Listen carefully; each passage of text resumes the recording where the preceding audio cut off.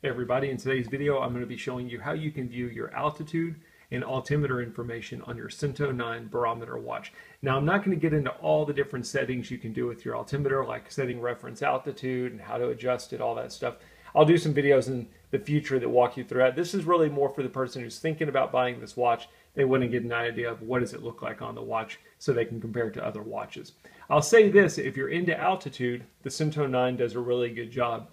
The other things like your barometer, your temperature, I don't feel like they do as good of a job as they did on the altitude. And I'll show you what I'm talking about.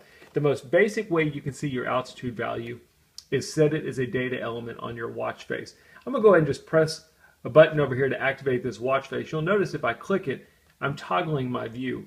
I can choose training, I can choose altitude, steps, battery percentage.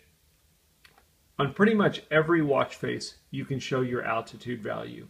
Where I was saying that they do better about altitude than barometer is there's only a couple watch faces that will show your barometric pressure. There are no watch faces that will show your temperature.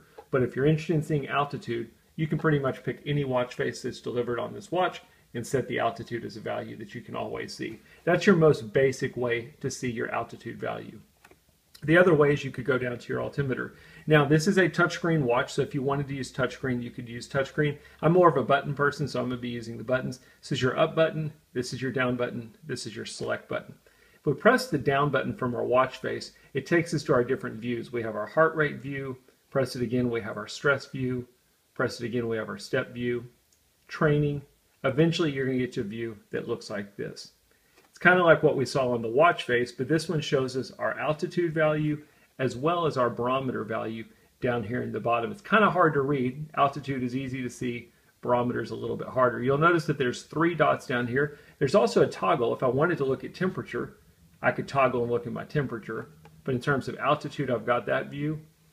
I could also move to another screen and I've got my altitude trend. It's going to show me a trend over the last 2 hours of what my altitude has been doing. In my case, I haven't gone anywhere, I haven't really moved, so my altitude really has not changed at all.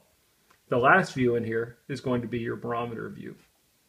While you're in these pages, if you press and hold the middle button on the right hand side, it will take you to some shortcuts for you to be able to do altitude adjustments. Set your reference altitude.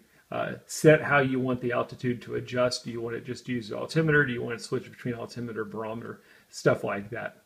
But really, that's about it. That's the basics of seeing your altitude and your altimeter on this watch. Once you're done, you would just simply swipe back down to your main watch face, and that's it. I'll say this, it's nice. There's, you've got an altimeter, you can see your value. There's other watches like the Garmin Instinct that I've had before where you can actually see more of a plot area, and there's other watch faces that show your plot area. I will show you, there are some other watch faces besides this one. Let me switch over, we'll pick a different one. I picked kind of a boring one as far as altitude. This one's probably the best one if you're really into altitude. And I can adjust my color. This one looks pretty cool.